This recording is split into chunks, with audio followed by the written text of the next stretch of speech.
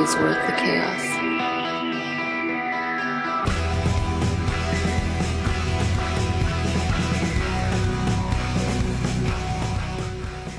"60 films in 14 days. It's Cine+Mas, the San Francisco Latino Film Festival, and it's happening this month.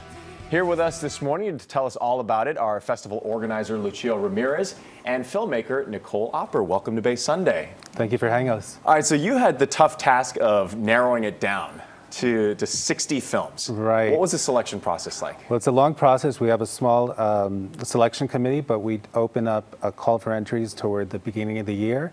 And Nicole's film was one of the films that was selected from that entry process. But it's an arduous process. Yeah. These films are a live entity and a life on their own. So it's a matter of really knowing what to pick and hoping that it's still available by the time the festival comes around in September. Right, I'm sure it was a difficult process. Nicole, tell us about your film.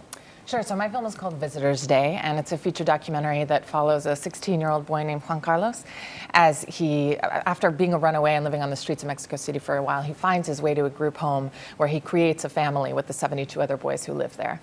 We have a clip from this film. Let's take a look and talk more about it right afterwards. Pueden sacar el chavo de la calle, pero no pueden sacar la calle del chavo.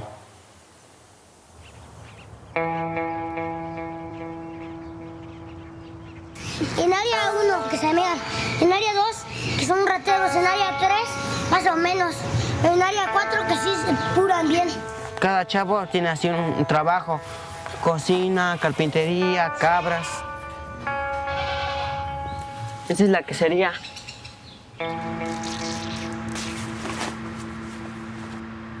¿Con agua tibia se baña? Con agua caliente. Todas con agua caliente.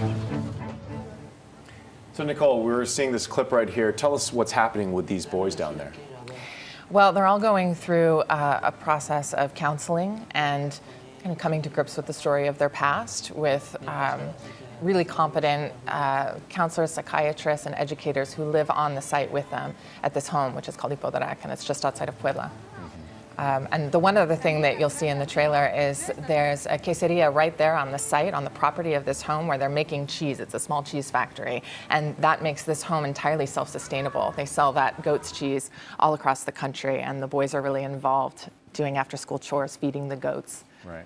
And the boy that you focus on is 17 years old. How long has he been without a family, and are there a lot of boys like that in this film?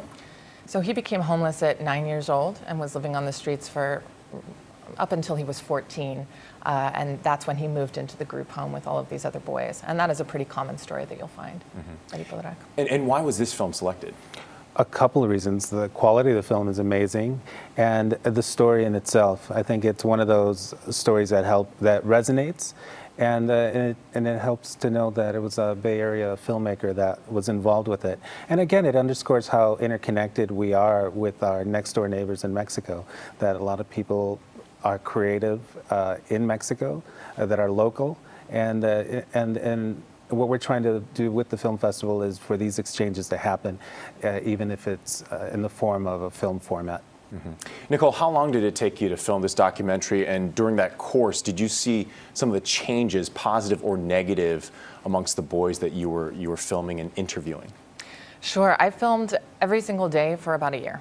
Almost, actually exactly for a year. Yeah, and then we took a couple of years to edit the film. So I was really able to see a transformation take place with the main characters of this film. We follow Juan Carlos, but you also meet several other boys who are part of his life as well. And did you get a sense of how prevalent that problem is with kids growing up without parents in Mexico or in that town itself?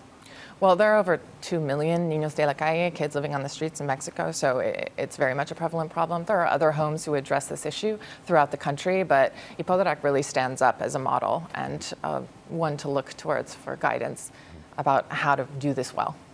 And talking about the film festival itself, a lot of other films featured this year. What are some other highlights? Right. Well, we're opening up with a co-production U.S.-Mexico called Ruta Madre. It was made in San Diego and Baja California.